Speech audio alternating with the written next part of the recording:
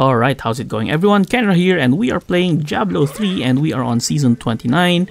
And in this video, I just wanted to show you the puzzle ring, how to use it in the Canai's cube, just in case you are also a newbie like me and haven't used a puzzle ring before. So this is how you use it on the Canai's cube, and is it possible to actually run this on lower levels or lower GRs? Like I'm currently just on GR 39 or Torment 8.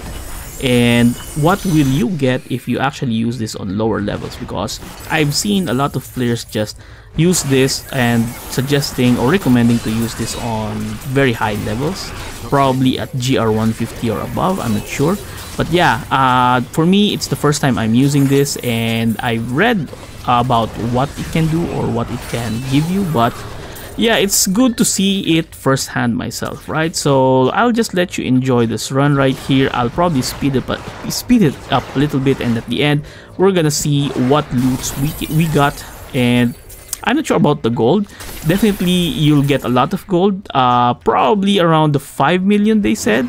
So yeah, we shall see. Anyway, here we go. Let's just speed up this thing.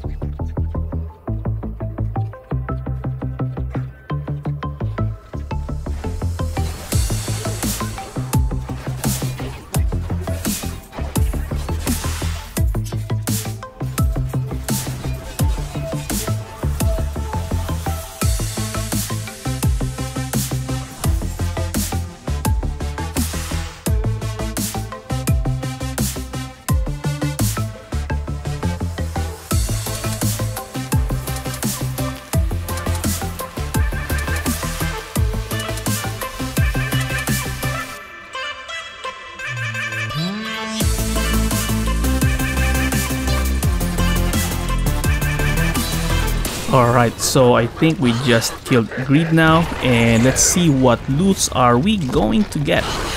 And yeah, just a huge chest just dropped right on top of him. Ooh, Paragon level 162.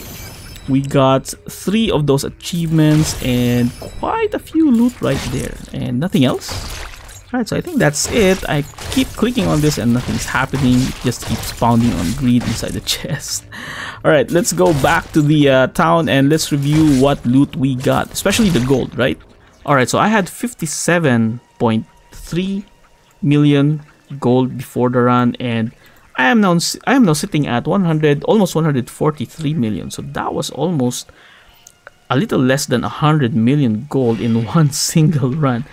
So yeah, I think even at this GR level or Torment level, it's very worth it to use the puzzle ring. And I hope you found the video useful. If you did, appreciate if you can like this. And yep, see you again next time. Kendra here. Bye bye.